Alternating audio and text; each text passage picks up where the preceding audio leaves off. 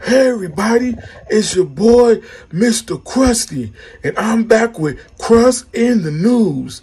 Yup, I'm sorry for all these videos, but there be a lot of news, y'all, and I'm glad that some of my supporters will get their news from Mr. Crusty.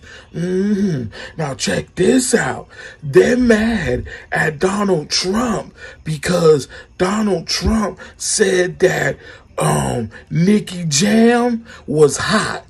And I was like, I didn't even know who Nicky Jam was. So I looked Nicky Jam up and I was like, why are they mad at Trump for saying that? I mean, Nicky Jam ain't my type, but maybe Donald Trump like, women that look mannish like that,